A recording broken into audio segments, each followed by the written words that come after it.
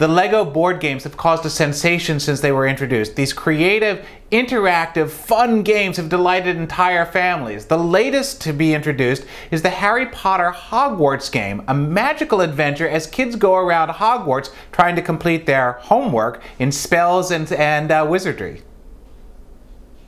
Once you've built the board, which takes about 20 to 40 minutes, it's time to play. It looks like a basic chase game as you go around trying to collect the different pieces of your homework. But just like in Hogwarts, anything can happen because magically, just when it looks like you're about to win, everything can rearrange from moving staircases to different challenges as you go around and try to be the first to complete all your homework assignments and get home. So just like at Hogwarts, it's a combination of skill and luck that determines who's going to defeat the challenges and emerge the winner.